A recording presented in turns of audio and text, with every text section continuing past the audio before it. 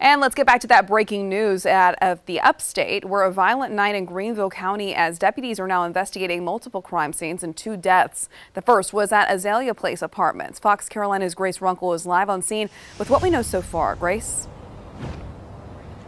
Margaret Ann, it's a very different scene here right now. We've seen a lot of families taking kids to school when just a couple hours ago, the entire area behind me here was blocked off with crime scene tape as Greenville County deputies started their investigation into one man who was found with a gunshot. That man was found dead in his car. That was all behind me here at the Azalea Place Apartments. It happened, they say, around midnight, a little after. That's when police first got the call to come out here to the apartments. That's also when family of the deceased man first started gathering. We don't have his name confirmed yet or his age, but family members tell us he was a young man with a big smile and big dimples. That's what his family members tell us they're going to remember about him. This morning, we've also been talking with neighbors, and some say they heard some shouting last night, some fighting, arguments going on, and it wasn't long after that when police started to come on scene. They also say that over the past couple months, there's been a little bit more unusual activity here than usual.